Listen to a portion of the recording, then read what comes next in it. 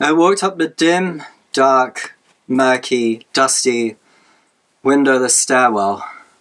It was way too hot in there. I could feel my t-shirt sticking to my skin as I got higher and higher up the steps. The carpets were a strange, bland shade of blue, almost void of any brightness or colour, like they were specifically designed to suck the energy out of the room. Thought about all the vivid, bright colours they could have been. It was just like every detail was in there to make me feel more uneasy. But I guess people don't go to places like that to look at the carpets.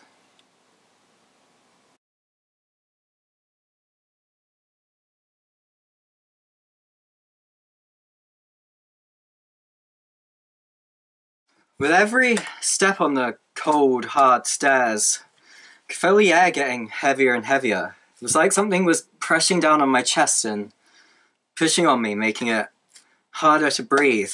I can imagine cutting through it like it was a thick fog.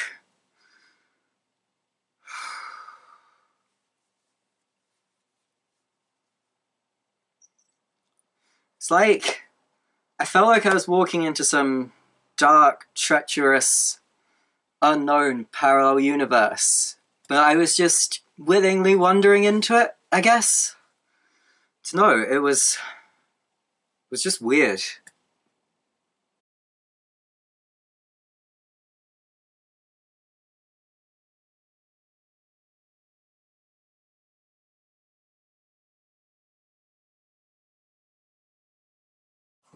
I kind of felt like I was walking through a dream, but not a beautiful, euphoric, intense, lucid moment of clarity like very best dreams, but it wasn't like the pure, raw, cold, heavy terror of a true nightmare either.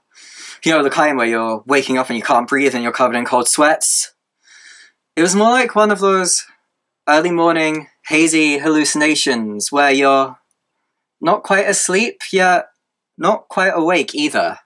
You almost feel like you don't even really exist. You feel like you're just kind of floating around this subconsciousness in this weird dead zone where no one can reach you in the dream world or the waking world. You're just kind of lingering between the two of them until you find a way to snap out of it. But it's hard to snap out of, you know, because you're too tired to wake up and throw yourself out of bed and splash your face with water and, you know, enter the waking world. But you're so restless and your mind's going everywhere that you can't quiet it enough to go back to sleep. So you just kind of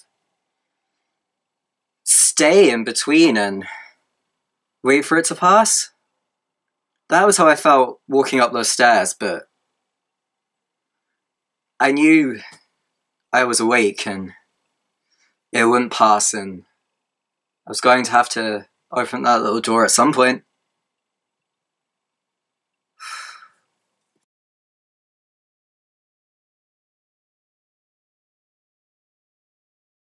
As I grew up, the lines between daydreaming and reality became more blurred. I always felt like I was wrestling between my subconsciousness and the real world. Felt like I was never truly present. I was never truly here and in reality. Whatever that meant.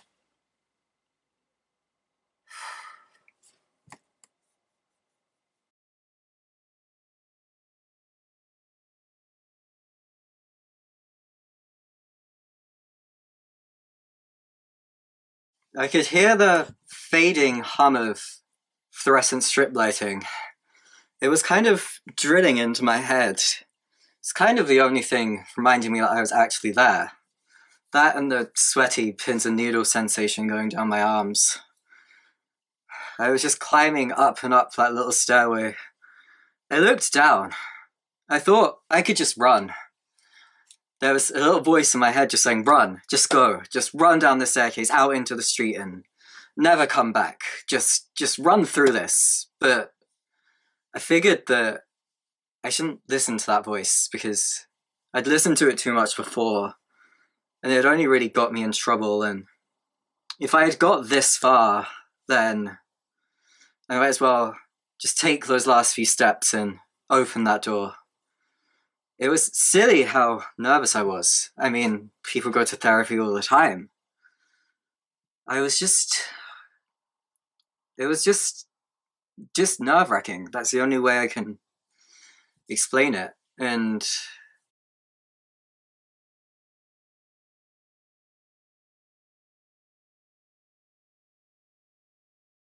running away into the dreamland of denial was what I'd always done. It was what I was best at. Or at least what I was best at when I was in this hazy, weird state of mind. But then again, I was in that state of mind most of the time, and running away into my imagination was what I was always done. My imagination was my safe place, my place where anything was possible and nobody could reach me and nobody could harm me, and I didn't have to slow myself down for the world around me or work out anything like that. I could just be me. I could just be myself. And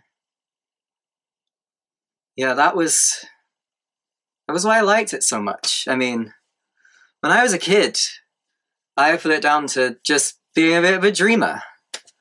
I thought I just had a vivid imagination. But as I got older, things got more complicated, and I wouldn't know how to pull myself out of my imagination into the real world, or vice versa. Guess that's why I'd ended up here. Took one last look down at the stairwell, and I was really tempted to run. I could feel my body and my ankles getting ready to just go for it, but I didn't. I thought, if I've made it this far, then I'm not going to run away. Just yet, anyway.